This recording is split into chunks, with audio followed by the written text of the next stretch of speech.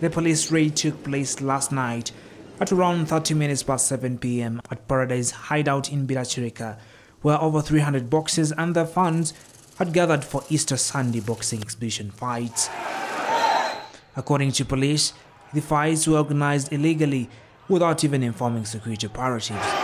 We are going to participate in a boxing tournament that was organized in Kireka. We surrounded the area and arrested over 300 people who are currently detained at our different police stations in KMP.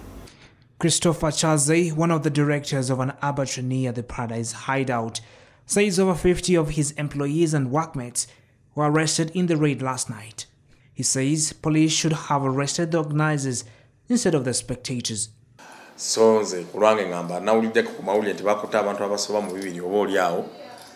I think supporters wouldn't have been arrested. Following the arrest of the boxers and the fans, the mayor for Kampala Central Division, who doubles as the president of the Uganda Professional Boxing Commission, Salim Uhuru, took to Old Kampala Police Station to try and secure the release. Well, I'm here as the Uganda Professional Boxing Commission president. I've come to help our boxers who have been arrested by the operation yesterday by police. I want to thank the police because I've engaged them. They have accepted to give me my boxers. And some other people who have been arrested, I do not know them.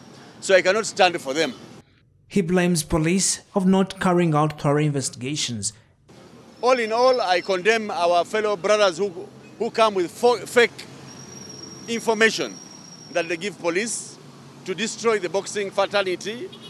However, there are some boxers, yes, who are not good, but the ones who I know personally, I have come with a list and which the police has accepted to give them to me. Several boxers had this to say on the matter. The police unit needs the community. They need us more, okay?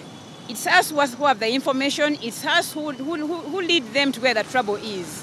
So we need to, I'm here to encourage them to step up the community policing efforts and to also remind the public, much as the ghetto youth have been pinpointed in doing certain acts that are very bad to the communities, we need to hold their hands and to make sure they become developmental. They also they can contribute to the economy of this country.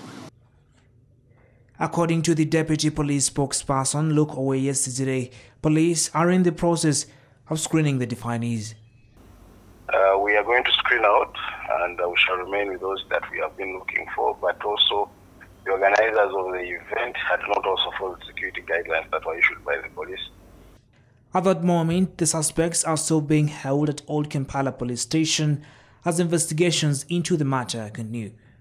Safi, Mokili Baluku and Chris Semalimu Semakula for CTV, PM Edition.